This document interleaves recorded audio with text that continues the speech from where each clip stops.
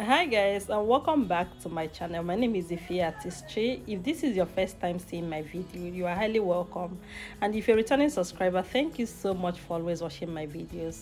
Okay guys, so in today's video I'm going to be showing you guys how I achieved these beautiful brows.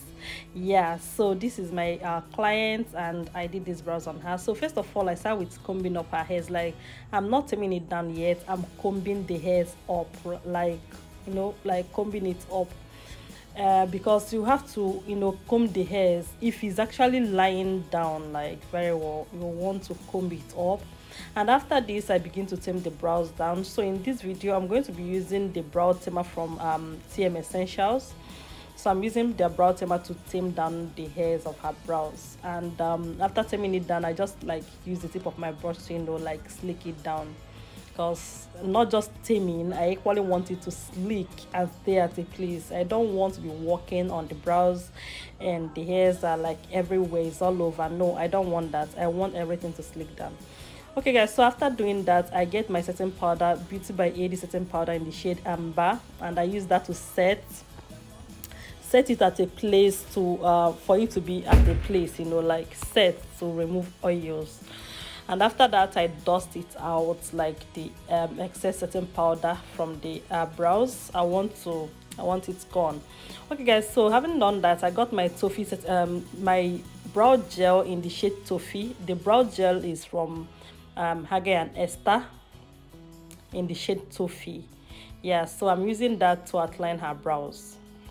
Okay guys, so after doing that, I'm just outlining the brows basically, and I'm going to be following the natural line of her brow hairs. Like, you wouldn't want to go too down or like like go too up while outlining. You want to follow the line.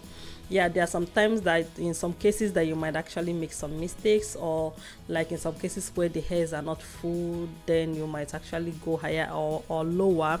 Yeah, that actually depends on you. That is why you have to actually really know what you are doing on brows. So just outlining is just like following the line of the brow, her hair. For me, I follow the line of the person's hair, honestly, and I get what I want by doing that. Okay guys, so after outlining the first side of the brows, I go over to the second part, and I'm just being like careful. I'm just carefully outlining, and at this point I'm just trying to be comfortable, because like brows is something that is a bit delicate for me.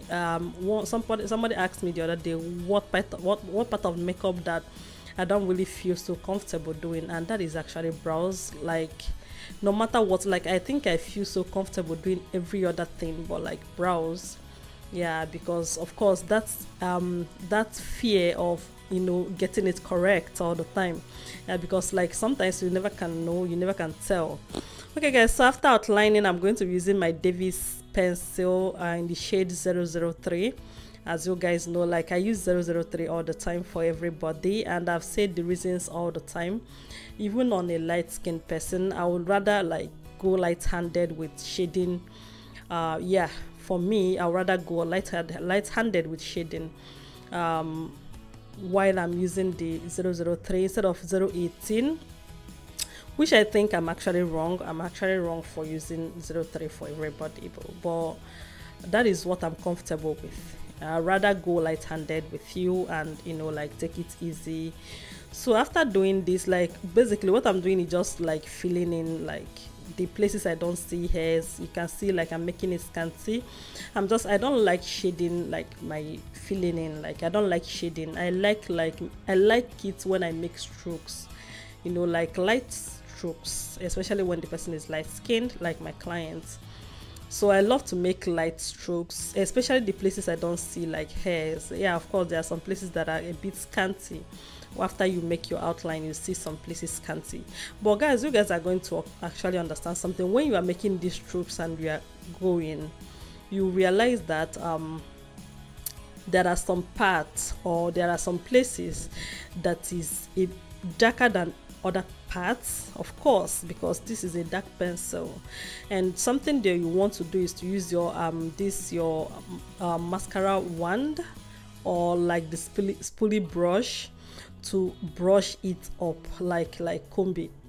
So by doing that, all the places that is a bit like that is too dark will go away, and you are going to achieve something like very beautiful. I don't know if you understand me.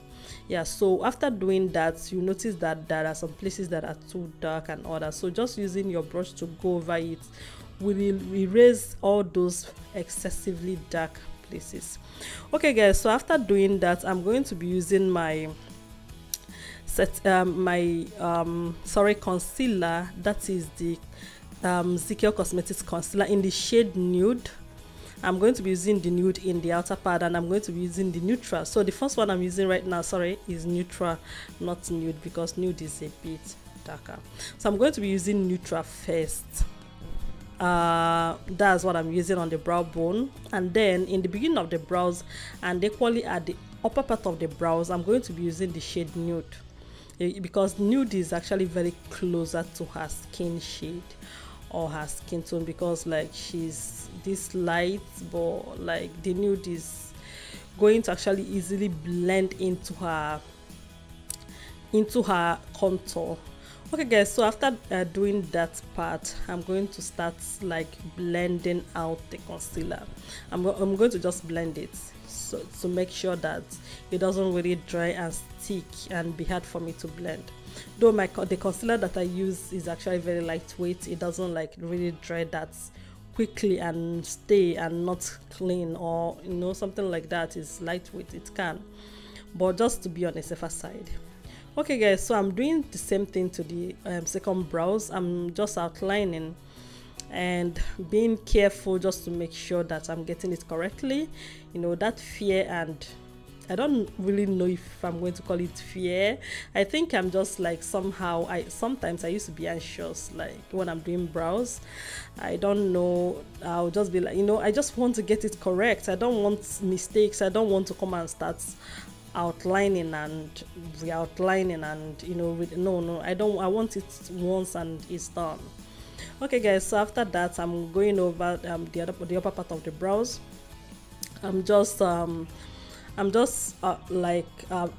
basically just running through, guys, because this upper part of the brows is always neat. Honestly, I know, like most of when I'm just looking at it on my videos, I know they are neat, but like I can't leave it that way if I'm working. Sorry, I can't. I have to still conceal it.